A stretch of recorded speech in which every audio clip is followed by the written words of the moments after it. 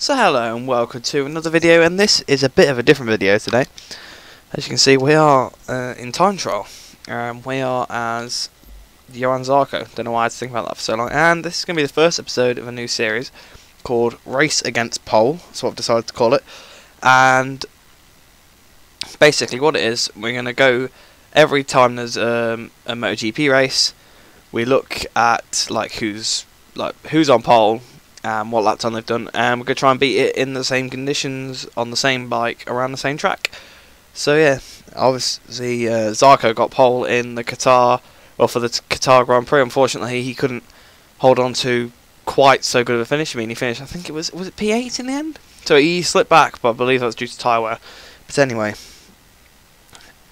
we'll go out onto the track. The time to beat is 1 minute 53.68, so I think we will probably struggle to do that, actually, especially with minor setup on. But I suppose we'll see what it is. So 153.6 something. I've already forgotten it. I'll put it up on the screen. Hopefully I can beat it pretty quickly. But this series is pretty much just going to be me trying to beat it on the Motogp 17 game. Obviously, once the Motogp 18 game comes out, I'll start doing it on that. That's been a fucking terrible first corner. I'll have no traction control on, so that doesn't really help. I've invalidated my lap. Well, we all saw that I didn't actually go off the track, so if I do beat it, then I'll count this. But, you know, technically it was invalidated, but I literally touched the curb, so I don't see how that's invalidated. This is making me look really bad at the game right now, isn't it? Because, like, I have an excuse in the videos, usually, because it's against modded AI, so it kind of makes sense I don't win, but now all I've got to do is beat a real lifetime, which in the games is at some tracks very easy, at some others it's actually quite difficult.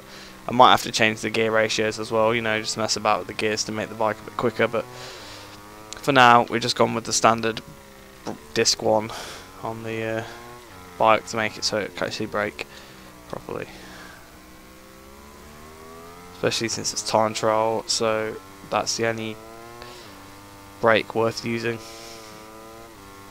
Okay, well this lap definitely would be invalidated after that, so you know, don't want to do any invalidated laps on here, but it's going to be a banker just to see what it is. I want to see how far off I am as well, because it's been a really rusty and crappy lap, really, hasn't it? Oh, I've nearly done a John McPhee there. I'm planning on doing a race, like, kind of rundown, like, analysis kind of thing of all 3 races at some point. So, yeah. Look forward to that, I suppose, as much as you can. Okay, we've beaten it already, so a 52.2 that was, and that was what, again, I called a crap lap. So I think the series might be a little easy, so maybe, I mean, we've already gone a second faster, but maybe in this series I'll have to try and go a second faster than the pole position times. Make it interesting, I don't know. Let me know your thoughts and suggestions in the comments. I'm open to new ideas. Especially as I am getting more constant comments now, rather than before. I never used to really get any, so you know, keep commenting your questions and stuff. Obviously, pretty much everything about this video is stock, because Zarco's not modded at all in the mod. I mean, he's not changed anything, so why would I bother modding it, you know? When he's like his livery for his bike and his leathers and his helmet, as far as I could tell anyway, from Friday to Sunday were the same. So I'll leave that. I think I got Shire in almost right. Apparently that's how you pronounce it.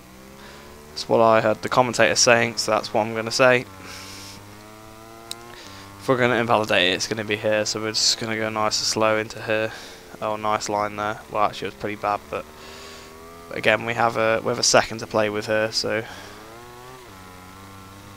especially if we can maximise another areas. I don't know why the controller's vibrating like crazy. I mean, at least this game's vibration works properly. I mean, on F1 2017 I get barely any vibration through the controller. On the PC version, the Xbox version, it's fine. Anyway, we're about to come out the last corner now. This will probably be another lap that I've beaten the time on, hopefully. Yeah, it should be. Yeah, 52.0, so there you go. Boom. So we actually improved upon the original lap. We've beaten Zarco's pole by 1.3 seconds. So, happy days. Happy days. So yeah, that's pretty much it for this video. Unfortunately, that's not going to upload to the leaderboards, I don't think. But yeah, that's it for this video. Stay tuned for the next one. Stay tuned for the race results and analysis, and a new series featuring Valentino Rossi, hopefully. Obviously not featuring the Valentino Rossi, but I'll be playing as Valentino Rossi. Stay tuned for all that, and I'll see you in the next video.